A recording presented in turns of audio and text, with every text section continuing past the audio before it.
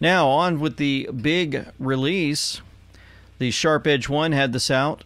Said the FBI just raided the Cleveland office building. I recorded the video of them actually going through the building. You'll have that play while they're going through. You notice that, remember, Comey was fired from the FBI. It's amazing how many people were actually removed from the FBI since President Trump entered the office. It seems like they were, remember, they were on Epstein Island also going through his stuff.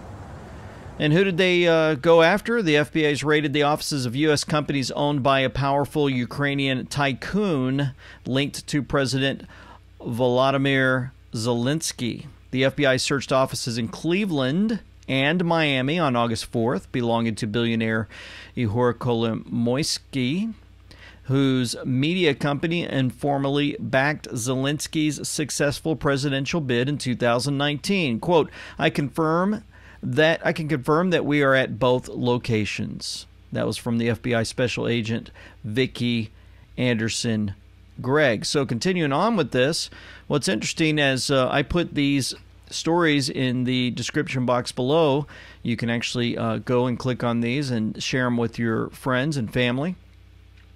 The FBI spokeswoman Vicki Anderson said that agents searched the offices of Optima Management Group in one Cleveland center. So now we're getting more specific.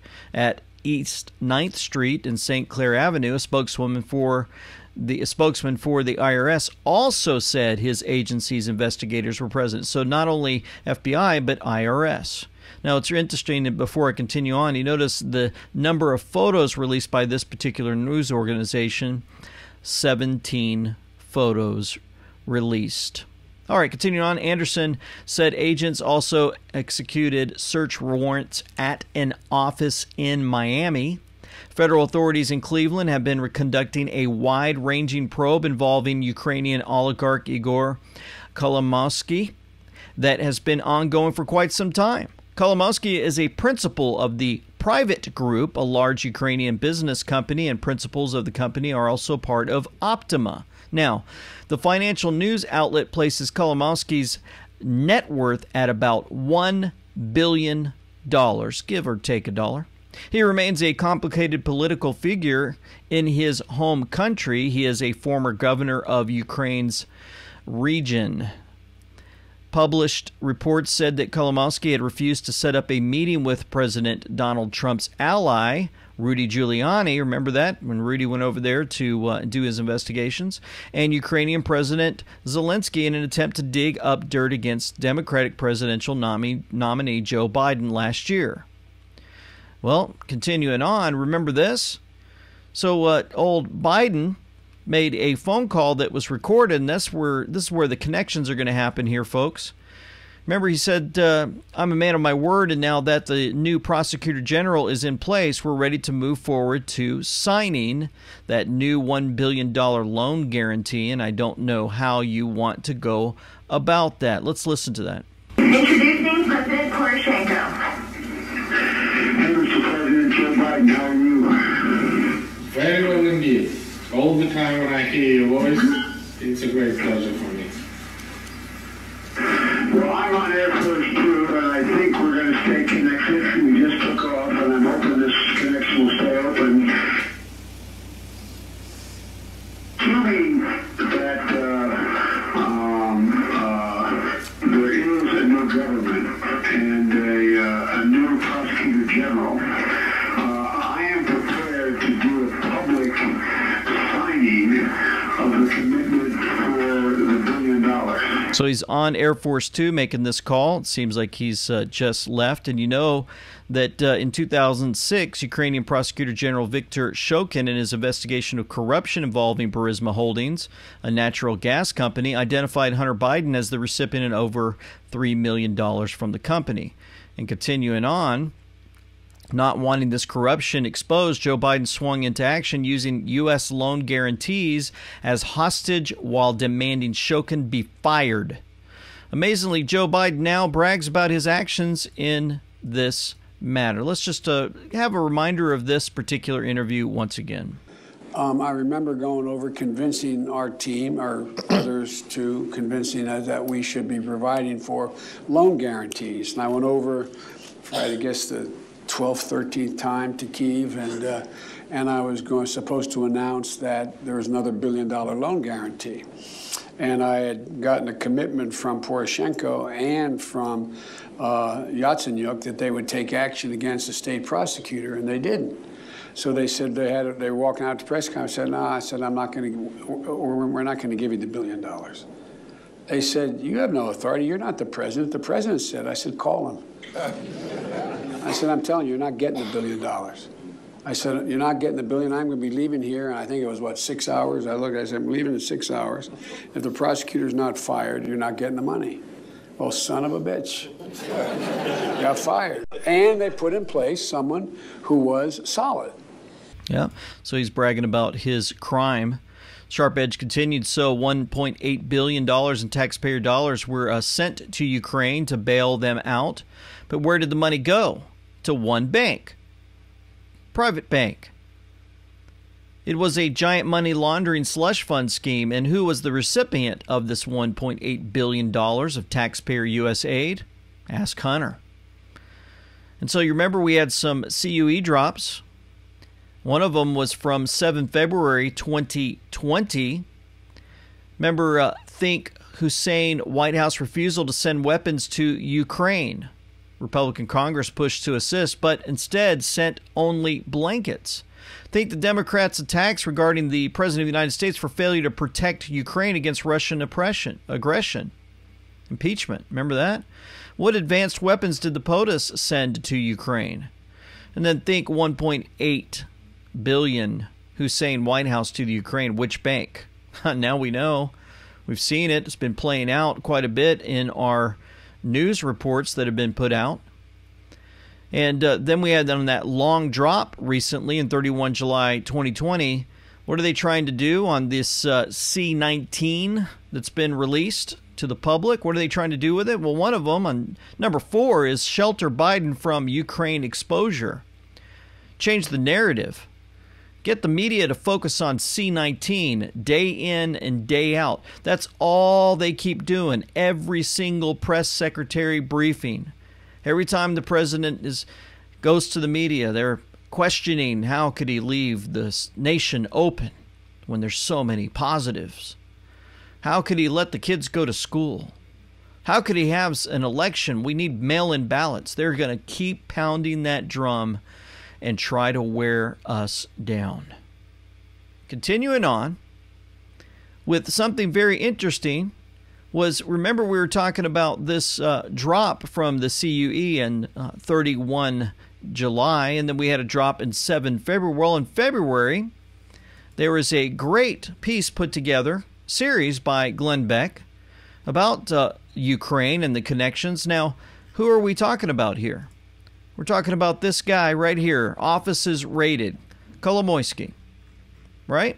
Then we talk about Joe Biden. Joe Biden making phone calls with, folks to let them know you better get rid of that guy that's going after my son. If you do that, you get your $1 billion. We know that we have the intel drops straight from the president and his leadership team. And then we have Glenn Beck. Did a full Ukraine series, and check out one part out of those videos that just happened to fall right in my lap as I was doing some research about Kolomoisky. But the money was frozen at $23 million, while the UK was looking into that and tracking it. As that was happening, as they had frozen the accounts, and everyone in the world in the government knew that that money was being frozen, Hunter Biden joined the Burisma board. Okay, well, maybe Dad didn't tell him. Okay, I don't think that's possible, but maybe Dad didn't tell him. Not only did he not seem to care about his new company being investigated for stealing and laundering money, he also apparently didn't mind that the primary owner of Burisma, a guy named Kolomoisky, we've told you about him before, he was on a U.S. visa ban list. Now, we've told you that. But once we really started looking into him, Oh, now we get a different picture. Why is he banned from traveling? Why does the United States say, don't do any business with him? Because he was on this ban list from the United States for, get this, murders and beheadings. Also hiring rowdies armed with chainsaws and using brute force to intimidate rival companies. This guy seems to be the Tony Soprano. This is a really bad guy. This didn't faze either of the Bidens at all. And wouldn't you know it, a few months later, this guy that was banned for arming rowdies with chainsaws and performing beheadings with them magically got a brand new visa to go to the U.S. Now, why would Joe Biden clear this guy? Violent background, banned from the U.S. His money is embezzling and laundering money. Why would you do that? More importantly, as a dad, I think he loves his son. Why would he say, oh, yeah, son, you sure you know what you're doing? The guy is Tony Soprano. He will kill you with a chainsaw. I'd love an actual answer, because it looks suspiciously like the Bidens were legitimizing and protecting a billionaire thug. I want to concentrate tonight on legitimizing, giving him the keys to the castle. The United States is endorsing you can do business with him. Why in God's green earth would we tell the rest of the world, hey, this guy's okay. He's open for business. What could possibly be the motivation? What could be the motivation? Interesting point. Now we're starting to see some information come out with the FBI rating those particular connections with Biden and Kolomoisky. You remember this, I believe back in May 2020, Attorney General Barr was asked about, an investigation into Joe Biden. And at Carluska P, Carly had a reminder, pay close attention to the beginning of what the Attorney General says. Involvement. Based on the information I have today, I don't expect Mr. Durham's work will lead to a criminal investigation of either man. Based on the information I have today. Maybe the next day he had what he needed. Then the FBI raids the office, starts getting these connections together, leading straight to Sleepy Joe, the guy who I believe is playing an act on us all to, make it look like he's losing his mind. Well, then it leads to the next connection. I kept wondering why this particular person right here, Mucarsel Powell, why in the world did she scream at AG Barr? Well, not really scream, just give him the old shutdown. And I'm going to show that video to you in a second. But before we go there, well, maybe I'll go ahead and show that to you now, and then we'll talk about it. That is what I will tell them, Mr. Barr. Thank you. And one last question, if I can. In our system. Under oath, do you commit to not releasing any report by Mr. Durham before the November election? No. You don't commit to that? No. So you won't go by Department of Justice policy that you won't interfere in any political investigations before the November election? We're not going to interfere. In fact, I've made it clear I'm not going to tolerate it. But under oath, you're saying that you do not commit to not releasing a report by Durham? I'm not going to... any report will be, in my judgment, not one that is covered by the policy and would disrupt the election. That is what... Notice, just take a look. We'll slow it down a little bit, and you can do that on your own too, but I'm just going to slow down here. Look how she's pointing her finger at him, giving him a look, giving him those eyes like you better say yes that you're not going to release any investigation from Durham before the election. Then she gives him the old, I call the liberal demonic squeeze look, the up and down, and just give him that look of, You better listen to me. You better say yes. And he refuses. He says no. You know, why in the world was she so adamant about stopping this particular investigation being released prior to the election? Well, just so happens Ukrainian oligarch paid $700,000 to the husband of a House Judiciary Committee Democrat, and that's her. Robert Powell, the husband of this representative, Debbie, we'll call her, from Democrat from Florida. She took $700,000 from a Ukrainian oligarch named Igor, you ready? Kolomoisky. That's right. And that money got, connected to her. Isn't that something? So President Donald Trump, they have a committee that drafted 2 articles of impeachment against President Trump for his alleged abuse of power with regards to Ukraine. But who's the one that abused power? This is from the Federalist. In 2018, the Daily Beast reported the number of businesses linked to Kolomoisky hired Powell as an attorney.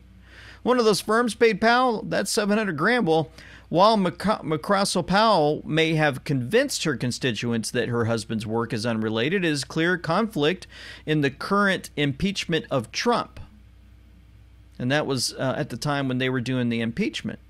They were attacking Trump for the very thing that they were guilty of. Ronna McDaniel reminded us that the Florida Democrat just voted to impeach the president. What got zero attention? Her husband took $700,000 from firms tied to Ukrainian oligarch, who happens to be Kolomoisky, who happens to have his offices being raided now. Huh. So there's a double standard here. Impeach the president for his work in Ukraine, simultaneously allowing her husband to earn money from Kolomoisky. Very evil man. And then we understand even more why she's screaming and yelling. Well, I call it screaming and yelling, but she's having a hissy fit because she can't get him to say that he's not going to release information before the election. We're going to see how that plays out. Well, Sidney Powell had something to say about this also. All the legitimate information and truth they can get on the presidential candidates. Biden has been engaging in pay-to-play for a long time, particularly to benefit Hunter and other members of his family. He and Obama and the whole Clinton crime cabal have been doing this, lining their own pockets in their globalist deals for years. This is the corruption that President Trump was sent to Washington to get rid of, and it's all just starting to come to light. I think we're going to find that it is far worse than we ever realized. We're going to find that it's far worse than anyone even realizes.